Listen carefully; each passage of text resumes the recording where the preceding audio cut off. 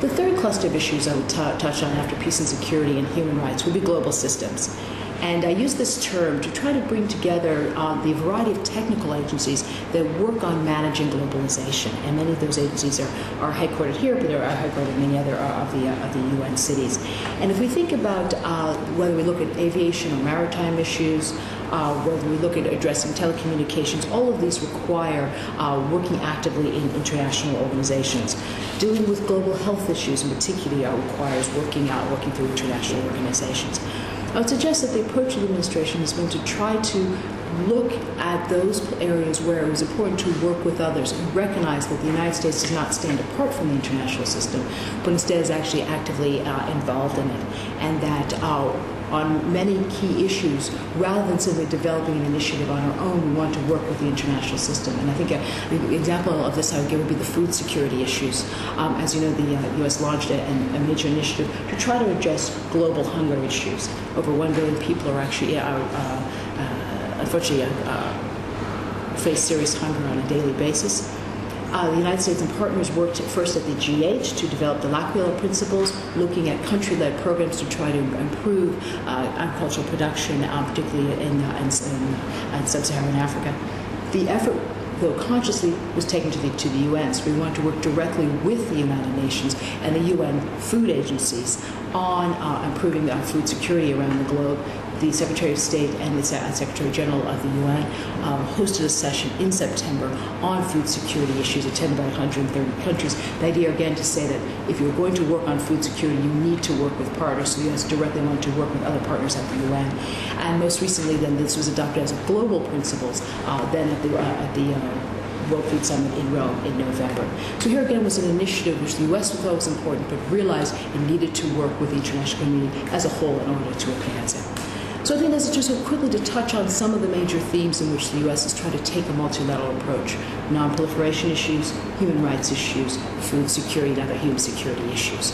So I think I'll stop there because I'd really like to have a larger discussion on the major themes of multilateral issues. I said that the administration is focused on trying to find the best ways to re-engage with the multilateral community as part of its era of engagement. Thank you. Thank you very much.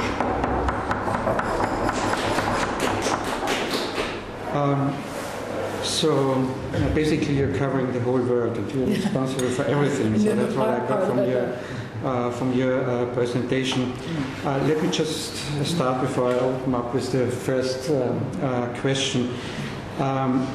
So you touched upon a lot of issues, but I'm still wondering about the main actors, the main partners for each of the issues, and especially, of course, we are interested about, not so much about Austria, but about Europe.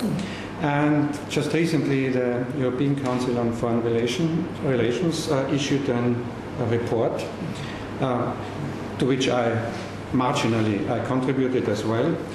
But the idea of the report is that transatlantic relations will not be as they were in the past. So there's no automatic harmonious relationship between the US and Europe.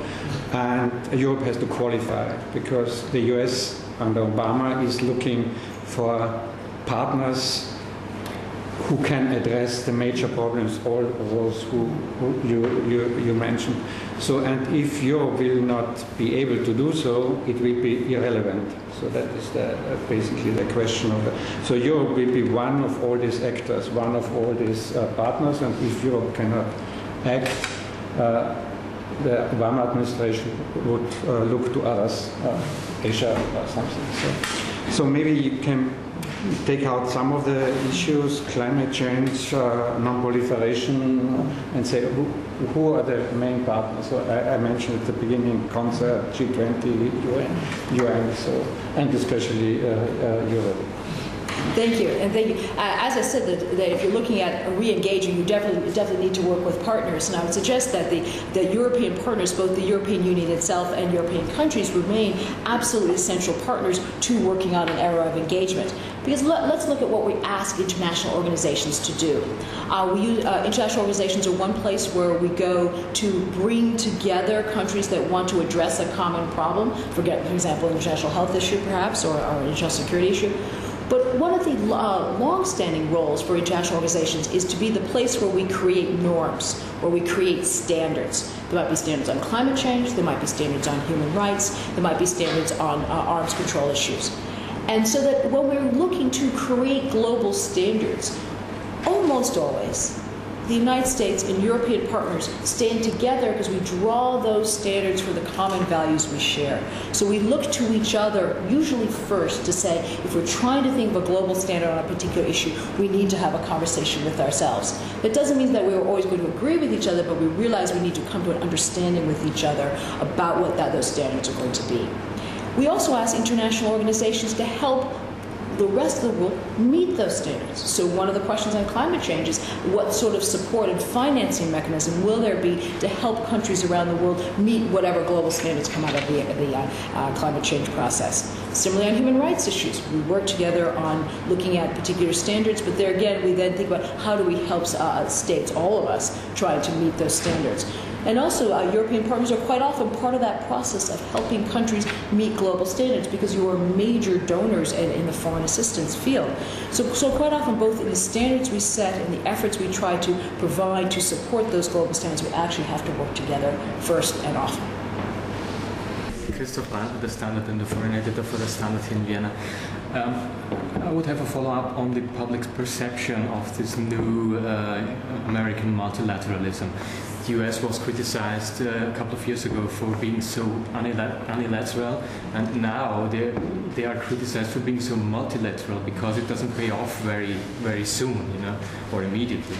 And there is a public perception in European countries that Mr. Obama might be a weak president because he hasn't reached something which you can touch in this 9 months or so. How are you going to tackle this kind of perception in Europe? One of the important things that is key for leadership in the 21st century is being able both to have a clear vision of what you want, and the president has actually been quite articulate, but advancing in a series of speeches a view of the international community and the challenges of the 21st century. If you look at the speeches given in Cairo, in Prague, and at the General Assembly, that he sees a role in which there will be greater connections but also greater transnational challenges. And he sees a vital role for the United States in that, and a leadership role, working with others, but a leadership role within that community. He's also made it clear there will be points where the U.S.